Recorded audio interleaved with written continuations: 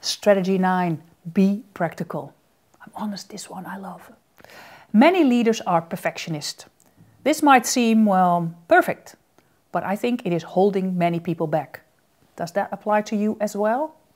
For example, when you're going to give a presentation, you have the storyline clear, the call to action is there, and now it's time to work on the slides. You open your corporate identity PowerPoint slides and start with the fundamentals.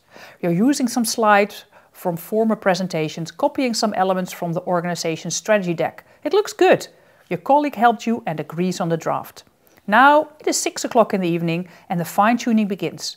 You nitpick every detail and possibly you've started adding extra elements.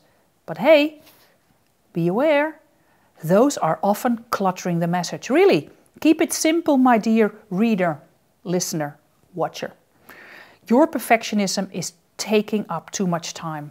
Practice more on delivering your story and stick to the PowerPoint basics. This is obviously not for designers who make things visually perfect.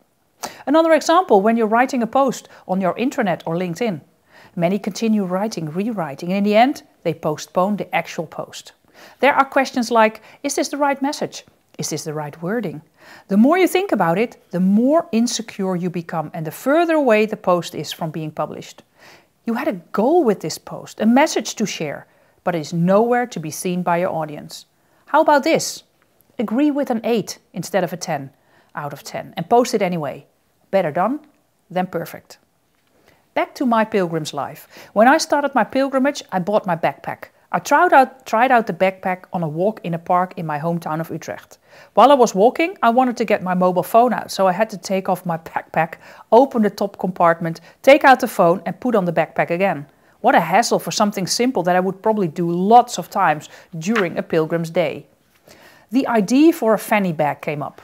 I needed this bag for around my waist, where I could stow my phone, my credential and my guidebook. Fanny bags are the ugliest bags on earth. So I went shopping for kind of a beautiful fanny bag. Colorful, a certain brand, but I soon found out that my guide didn't fit into most. So what to do? I searched more and more online, in store.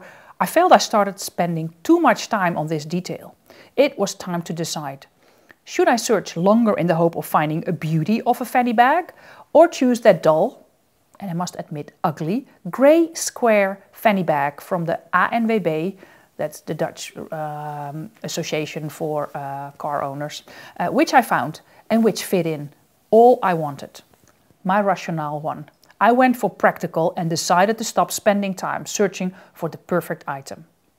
During my walks, I praised myself for my practical approach. This fanny bag helped me out during the day. It helped my basic needs, I didn't have to take my backpack off, and it even proved to be a surprisingly good option for the evenings.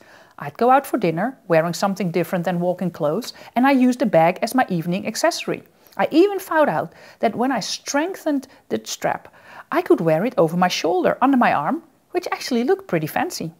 Yes, I love beauty in clothes and luggage, also when it comes to outdoor wear. But when you're walking 1,000 kilometers, I'd say, be practical first. Now back to you. Where can you be more practical in your leadership? Where are you making it too difficult for yourself?